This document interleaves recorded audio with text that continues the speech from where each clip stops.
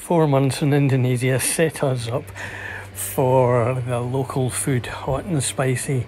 It's taken a long time, and in Indonesia where food was measured by the mile, we took our chances sometimes, but every time it worked out. So here in Malaysia we've been doing the street food thing, and we've had most things brown, and fried squid, dried squid, and never found out what that one was. This is dried squid. Didn't taste it, didn't much fancy it, but the kebabs were good. You can get the kebabs for RM1.50, which is about 30p, and freshly made lamb, chicken or beef, dried squid. Yep, but this was the best.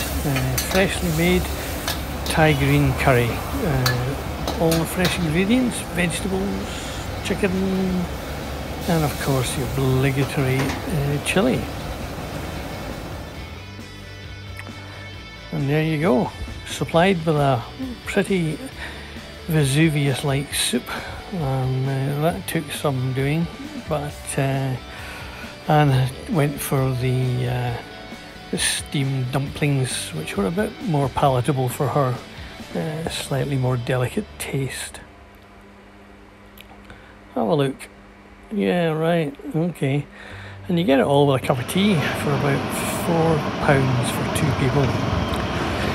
Laksa is one of the traditional staples, and we were told to go get some of this famous stall. So we went round the local temple, and after that came back where you got the laksa, which is, I think, kind of ground beef, I think, with vegetables and of course curry powder. It's pretty hot but very tasty. Comes with noodles.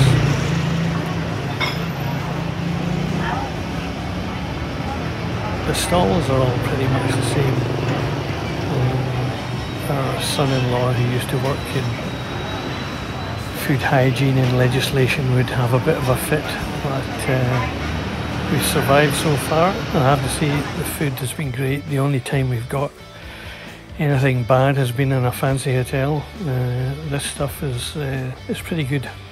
Maybe it's the curry that keeps it safe. How is it? Afterburn?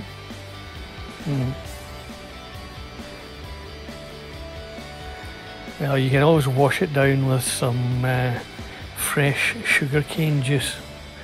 Head out into the jungle, get some cane, chop it up into a size you can carry on your scooter, and then shove it through the squisher. And out comes freshly juiced sugarcane. Stick it in a plastic bag, add a plastic straw, a handful of ice, and you get a whole bar of the plastic, a fairly natural drink, although I'm not entirely sure just how good it is for you. The important thing though is to drink it through clenched teeth to siphon out the flies.